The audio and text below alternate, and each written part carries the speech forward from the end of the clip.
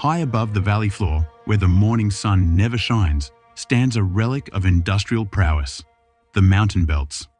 For 33 years, this engineering marvel defied gravity and the rugged mountainside, hauling over 42 million tons of coal.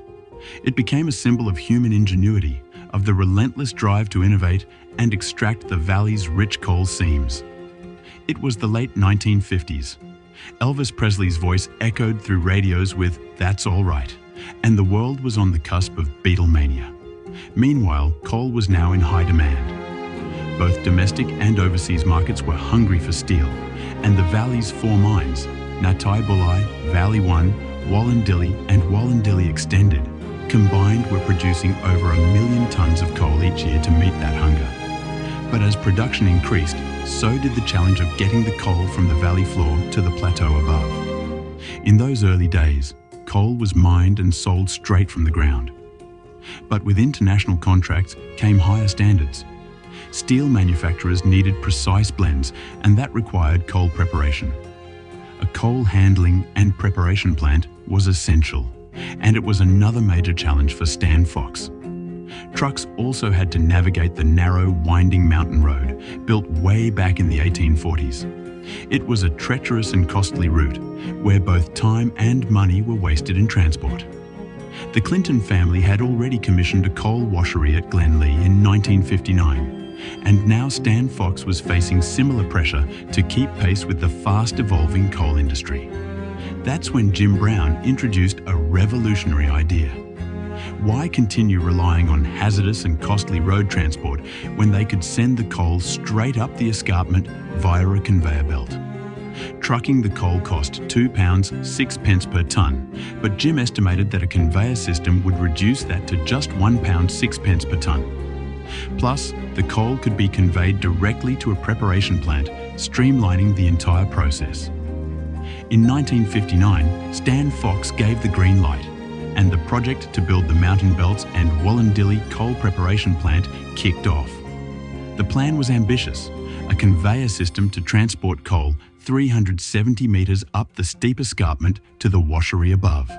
The coal initially came from Wollondilly Colliery and Wollondilly Extended, with later additions from Nattai Bulli once the mines came under one owner. The site for the new preparation plant was about 1.5 kilometres off the main road, known locally as Snake Mountain. Almost like fate, the location was perfect for the conveyor system. Mr. Jack Eldridge was appointed as the project engineer, overseeing what would become an extraordinary engineering challenge.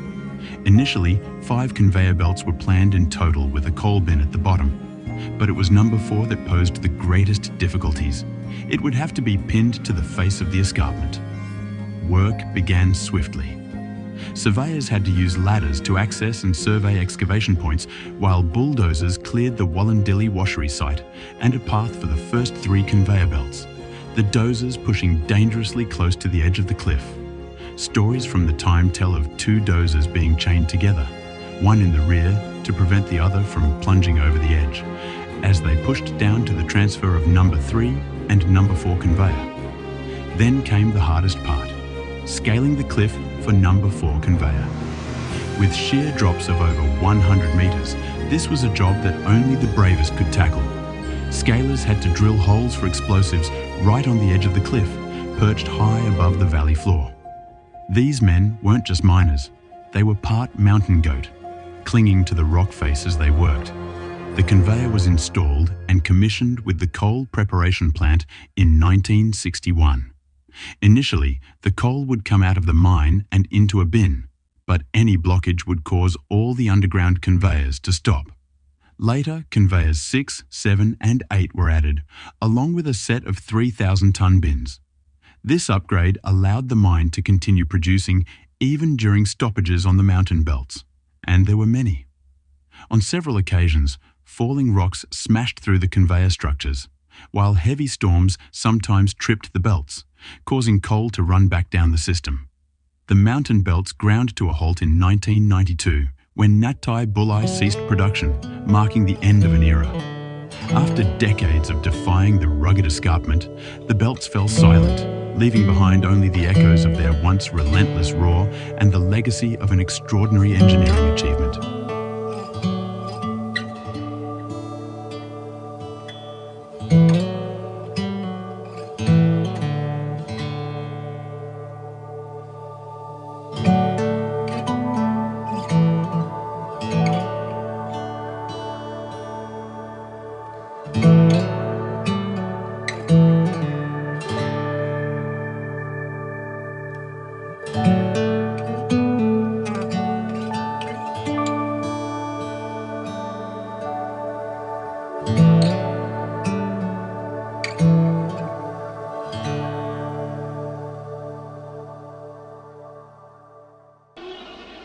Thank you very much, Charlie. It is indeed a real pleasure to gather amongst so many friends. And as I look around, I can see many faces here, and many of you have either lived in the valley or you have spent the better part of your lives working and toiling in this valley.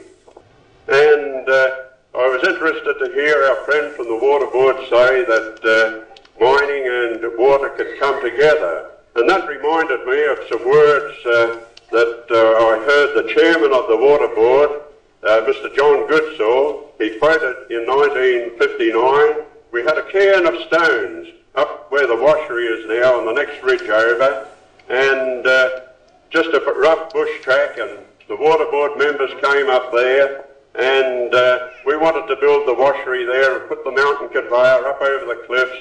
And he said, well, there's 2 things here that belong to the people, and that is coal and water. And I believe that we should cooperate together so that we can get the benefit of both products for the people. And that's exactly what has happened.